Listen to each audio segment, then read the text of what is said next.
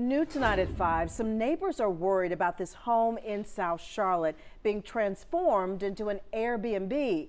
But that's not all. They say the owner wants to split it up into as many as 8 bedrooms rented out. Yeah, Channel 9's Joe Bruno learned the house has gotten the city's attention, but they're being denied access into it. Now, this home looks like any other single family home, but neighbors say it is being converted into a 7 or 8 bedroom Airbnb with rents in the $20 range a night, and they're asking the city how this possibly could be legal. He told me it was going to be a family home for he and his wife and his mother-in-law and father-in-law. Jordan Kazee used to own this home along Cliffside Drive. He still lives in the neighborhood and says he never would have sold it to the new homeowner if he knew what he was planning. He says through an online listing, he found out his old house will be an Airbnb with single short-term rental rooms. He confronted the new homeowner about it. He did not tell me this is what you're going to do, and he just denied and said, you know, I can do what I want. Contractors are currently working inside the home. The driveway has freshly painted parking lines.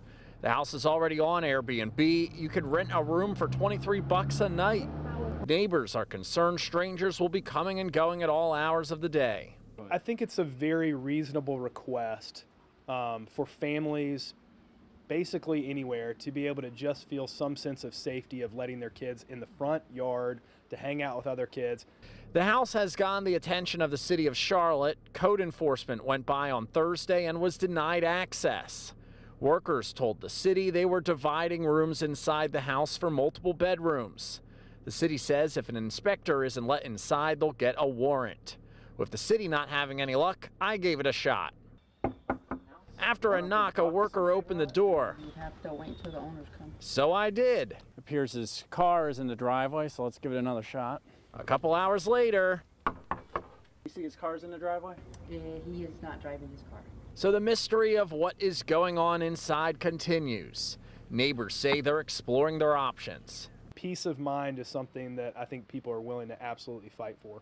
I called and I sent emails to the new property owner of this site. He did not get back to me. I also reached out to the Airbnb listing that he has online already. The message was read, but it was not returned. Reporting in South Charlotte, Joe Bruno, Channel 9 Eyewitness News. We also reached out to the city of Charlotte to ask if code enforcement was allowed back inside today or allowed inside today.